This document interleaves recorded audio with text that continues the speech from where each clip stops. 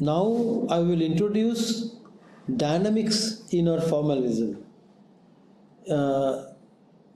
I request you to recall that we had been working to calculate the scattering amplitude, where we evaluated the effect of potential on the incoming and outgoing wave vector of neutron wave. Now when we talk about inelastic scattering, there is energy transfer between the neutron and the whole system, the scatterer, and neutron and the scatterer forms a total system. So over here, then the magnitude of the scattered vector k prime is no more equal to k, which was true for the diffraction case. So I need to put a factor of k prime by k, because I have to compare the number of neutrons going out for neutrons coming on per second, coming in per second, and that is given by the magnitude. This is k prime by k magnitude. Also, if there is energy exchange between the neutron and the scatterer, neutron plus scatterer is a total system, then there should be a energy conservation during scattering. That means the energy of the system E lambda and the kinetic energy of the neutron in non-relativistic limit, which is h square k square by 2m for the incoming neutron, must be equal to h square k prime square by 2m plus energy of the scatterer after scattering, and this is the energy constants. So I will write down a long formula, but it is in the same spirit what I did earlier. I will go slowly on this and I will derive it for you. So now I write down a scattering cross section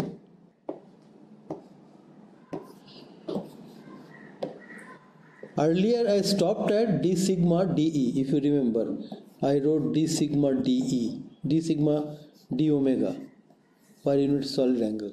Now I am writing a cross section which is d2 sigma d omega dE, that means number of neutrons per unit solid angle per unit energy interval.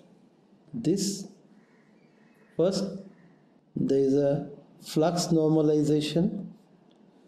So neutrons coming in versus neutron going out per second. I had this factor earlier also, if you remember, this part. Now I have to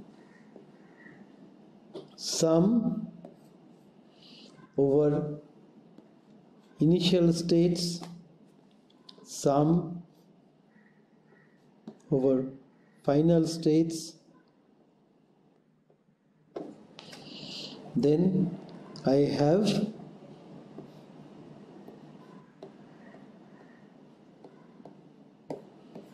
the potential V working on neutron of wave vector k, system energy lambda and sigma, and square of that. And here I have to, since I am taking all possible outgoing states, I have P lambda, P sigma. Now in this expression, I need to introduce a delta function. A delta function which takes care of the energy conservation during scattering. And it looks like delta, this is the energy difference of the neutron before and after, and that should be equal to the energy difference of the system, because neutron can give or take energy and there should be a balance. What neutron gives is taken by the system, what system gives should be taken by the neutron. So I write in this, I just introduce by hand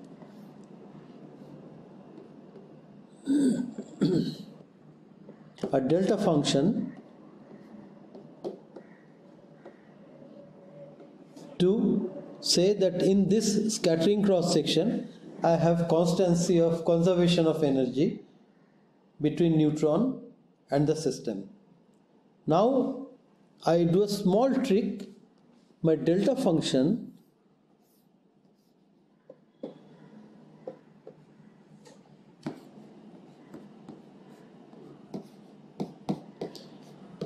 there's a way of writing delta function. There are various representations of delta function.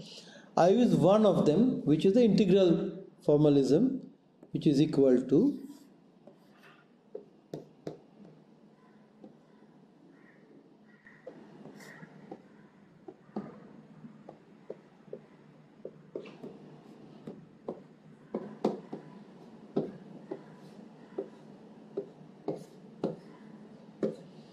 this is an integral representation of the delta function in time domain. You can see e to the power minus I h cross omega e lambda minus e lambda prime t by h. So this also I can write as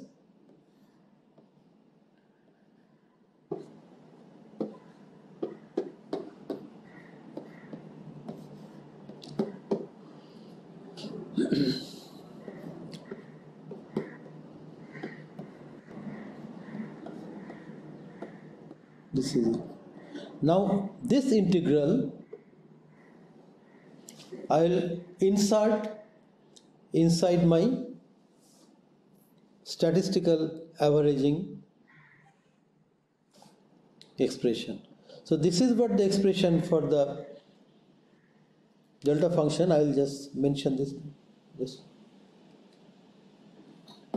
I missed this 2 pi h constant term.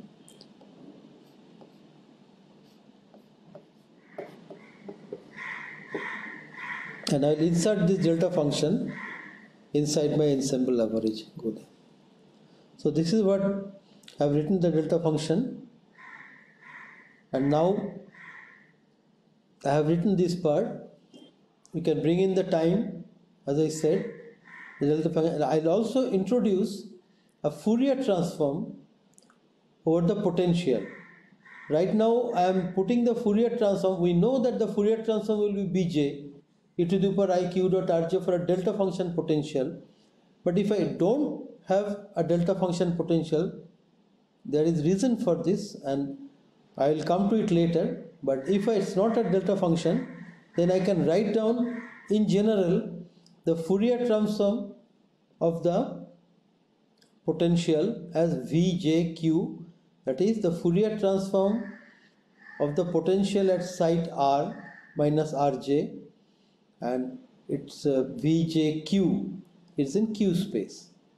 So now I will write down the expression, this expression, in which I have k prime k, and I know that k prime k gives me e to the power I k minus k prime, which is q, and Vj dagger is the e to the power I q dot r Vjr. This will come from here. Let me just go by now. So e to the power I k minus k prime in that factor dot r Vjr integral gives me to the power I q dot r Vjq. I write it because I write it as an operator.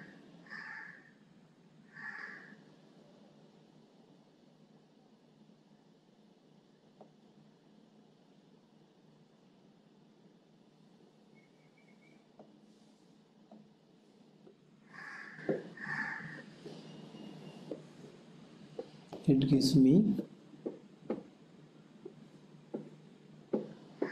the Fourier transform of the potential. Right now I am not assuming it is not a delta function. I can put delta function at any time and get back my simple expression. For the time being I am not using that. So I can write this, and now the delta function, I have a integration over dt e to the power minus I omega t. I have lambda k sigma lambda prime k prime sigma prime. Now this on k prime, that integral gives me Vj dagger q. So I'll just write it down.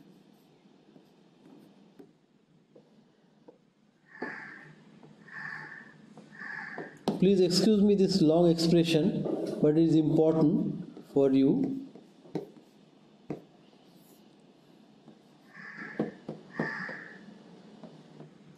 This is the first part.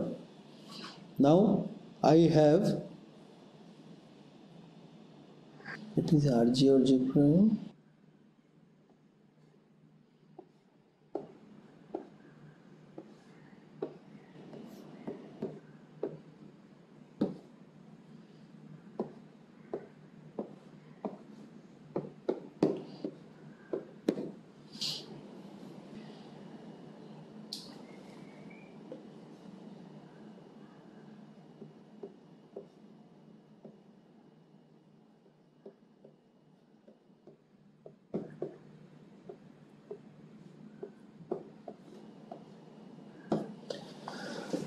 So, and also we have summation over lambda prime.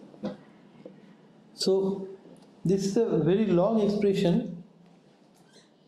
I will go one by one. So I have used, this is a square, so there are two brackets. So there are two brackets, one complement of each other.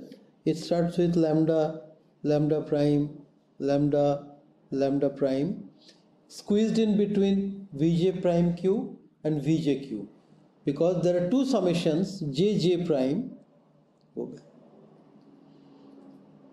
You can see there are two lambda prime, and there are two summations over J and J prime. So there are two summations over J and J prime on these two, and there are two brackets, so you can play around. I can take them this way, that way. It is allowed because these are just integrals which have values, physical values, and we can use to move them around. So with that, I have got this expression, and also I have got e to the power I e lambda minus e lambda prime by t by h, and I have integration over time and e to the power minus I omega t. Now I will use this thing inside this. That means what I am going to do is that your summation over j is there, lambda prime is there. Now this e to the power minus e lambda minus e lambda prime t, I put it inside this bracket. So I write it like this, inside this averaging bracket.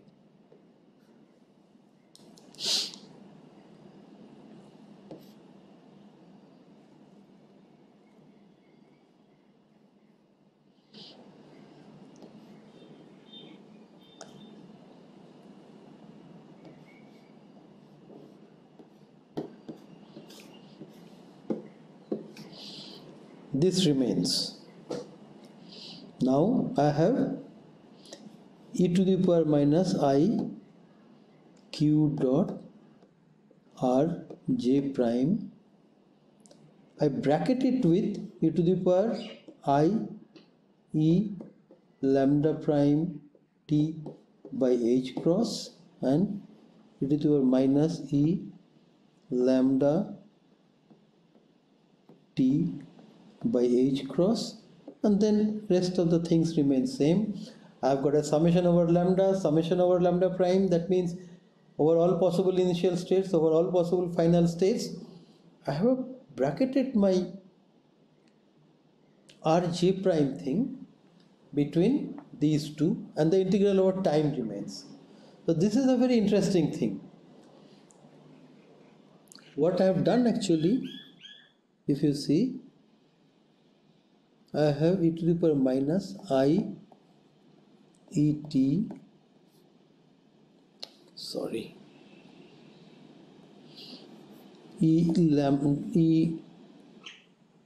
lambda t by h cross, then e to the power minus I q dot rj prime I e lambda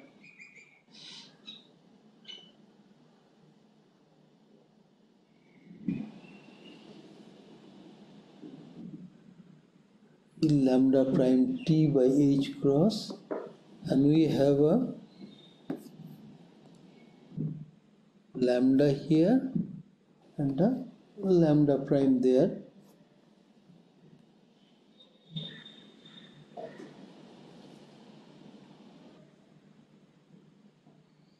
So other way around, lambda prime and lambda here. So now first we'll use the fact that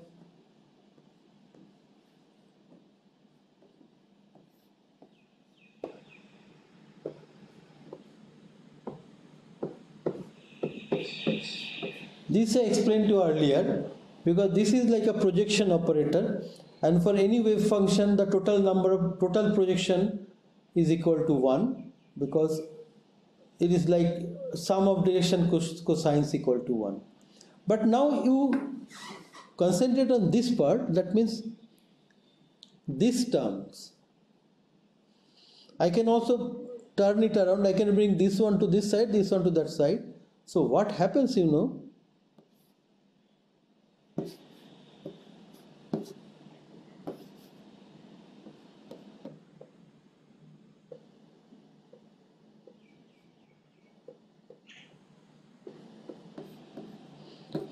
this is same as putting the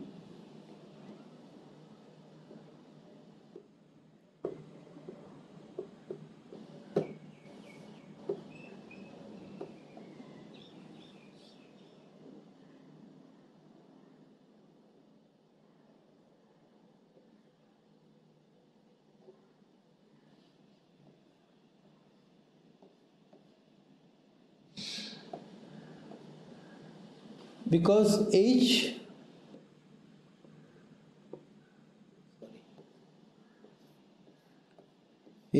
operating on a state lambda gives the energy of the state into wave vector. This is standard rule for eigenfunctions of H in quantum mechanics. And similarly, H lambda will be equal to E lambda. So this inside the bracket, I can also write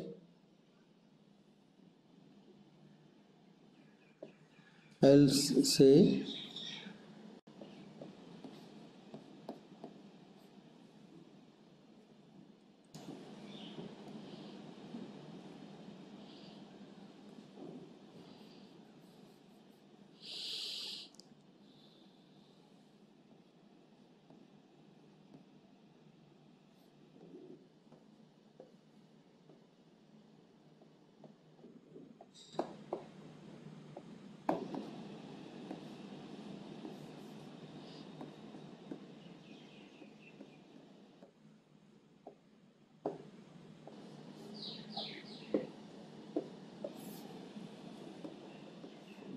I can write it like this. So this is basically, this gives me the time evolution of the operator. This is the time evolution. This is the biggest change now comes in. Why so? Because we know the time dependence either we can put to the wave function or you can put to the operator. Here I am putting this time dependence on operator, and we know in a static state what is the time variation. At any time t I can write, suppose the wave function is psi at time t, then any physical operator at time t will be given by this. Now for stationary states, psi t is given by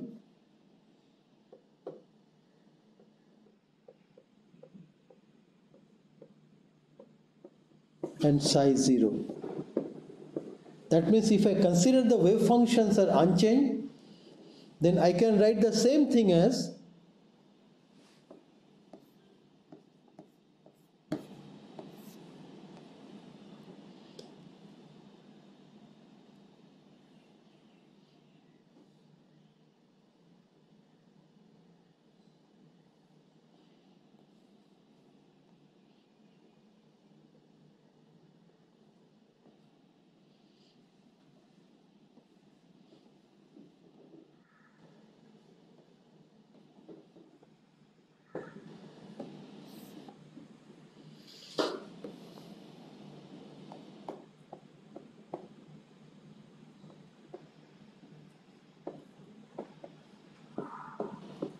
so if the set of eigenfunctions are stationary, then the time dependence is absorbed in the operator, and I can find out the average at any time using this, and that's what I have done. I have done over here. So I can write it as e to the power I q dot rj prime t instead of rj. So I have brought in the time dependence of position vector in this. So let me go back. I introduced a delta function. I'm going slow. I introduced a delta function to conserve energy in the scattering process. Then I used a specific expression or representation of delta function in terms of time integral because it's in the energy space. Then I also introduced the Fourier transform of the potential. Now I have input this in the large expression where I have put the e to the power minus I e lambda minus e lambda prime t by h cross from the integral over time inside the bracket for vj prime q, and that gives me rj prime t, because I showed you that for any operator the time dependence is given by e to the power IH t by h cross into the operator into the wave function which is stationary. So either we can take the time dependence on the wave function or on the operator. Here we take a stationary set of wave functions and the operator is changing, and that's how we get the expression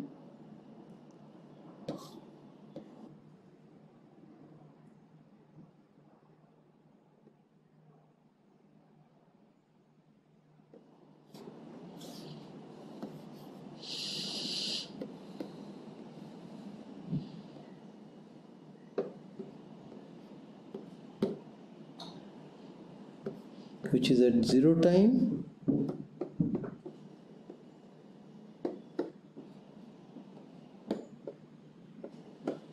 in our summation, and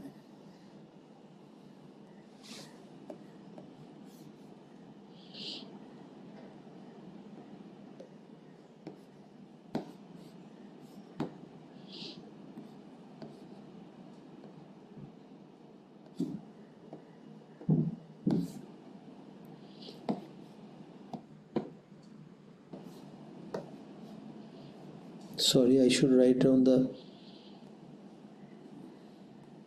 specifically.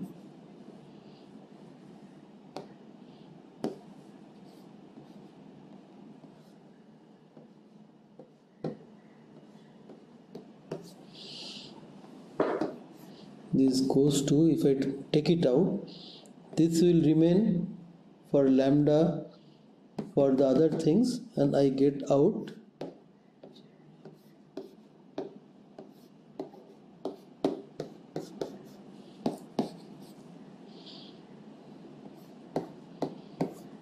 average of that outside should be treating group. So you can see that I have done the same thing over here. In that summation I had probability lambda of state lambda. If I consider the summation over lambda prime of lambda prime over all the projections, then I can remove the summation over lambda prime, and because summation over lambda prime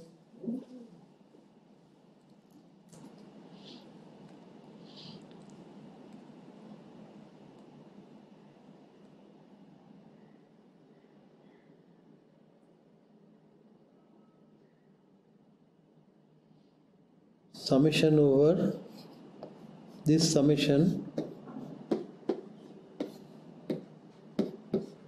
gives me 1. So that summation I am removing from there. I have brought in e to the power I lambda prime it e lambda prime h cross by divided by h cross, and e to the power minus it e lambda upon h cross from this integral, from the integral you see for delta function inside the summation sign and inside the ensemble average picture. When I do that, there are two things. One is that in the classical picture, which will be valid for most of the cases, the probability of energy E lambda is given to the Maxwell distribution, then which is e to the power minus beta E lambda by z. And this part I will emphasize once again.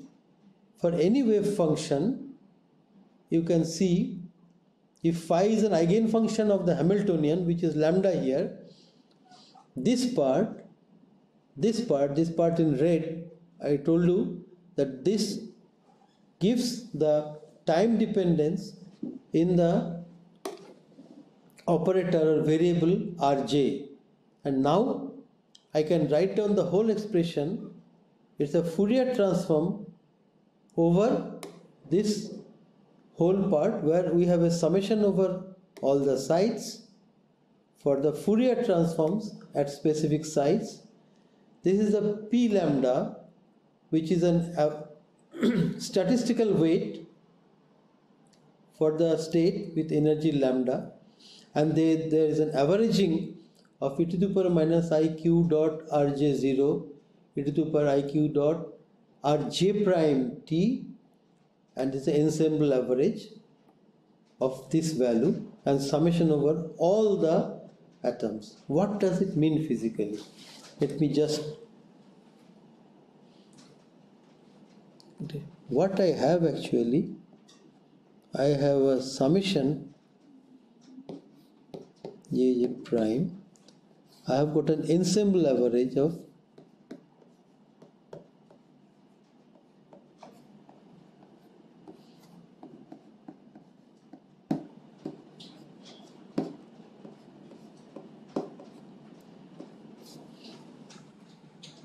so one is that we have the energy state lambda, the probability of that is e to the power minus beta E lambda by z partition function. We are aware that this is the Maxwellian weight e to the minus E by kt upon sum over all the states, and this thing, this part is about dynamics of the system. Why? Because I am seeking the ensemble average of a quantity which has, I am saying, if the jth atom is at the origin at time t equal to 0,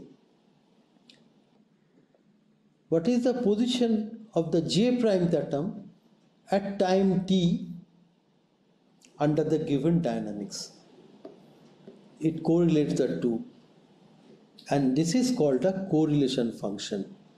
This is a correlation function, and this correlation function is directly related to the double differential scattering cross section that I write d2 sigma d omega d prime. So you can see the double differential scattering cross section is given by the Fourier transform over a time Fourier transform over a large expression in which I am looking at the ensemble average probabilistically weighted with the energy e to the power of beta e lambda by z. This is the statistical weight, and I am seeking the average value, ensemble average value of one atom, molecule, whatever it is at one site, and what is the probability of another scattering unit, I call it in general scattering unit, at another site at time t. If there is no correlation, then we can take them out of this average separately. We can do the averaging separately in ensemble, I can tell you. But if they are correlated, for example, phonons in a solid, motion of one is related to the motion of another one, and then the ensemble average needs to know the correlation to get the double differential scattering cross section.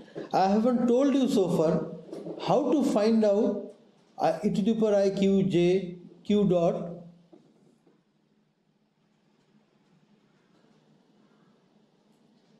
I haven't given any prescription to find out the ensemble average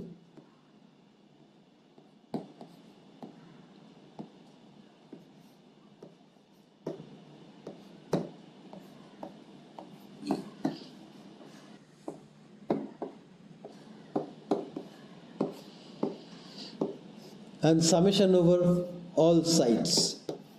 I have not given any prescription.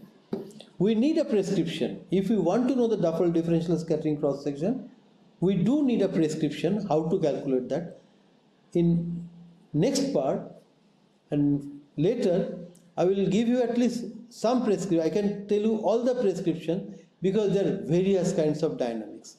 But to know that, I have to have a prescription to figure out how to calculate Rj0 minus Rj prime t.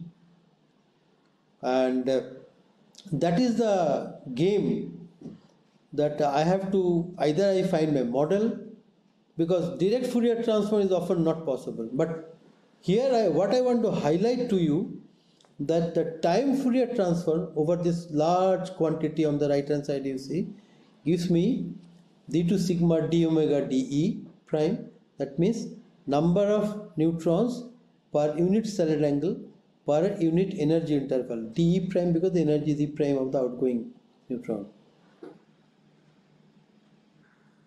So now I can shorten the expression, this whole expression I can shorten it. I can write n number of scatterers k prime by k.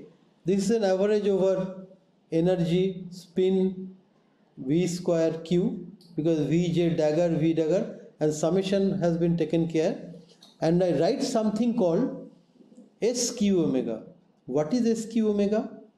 The SQ omega is, as I showed you, wrote down over here, the SQ omega is 1 by twice pi h cross n. I have absorbed the n here, so I have brought in n here.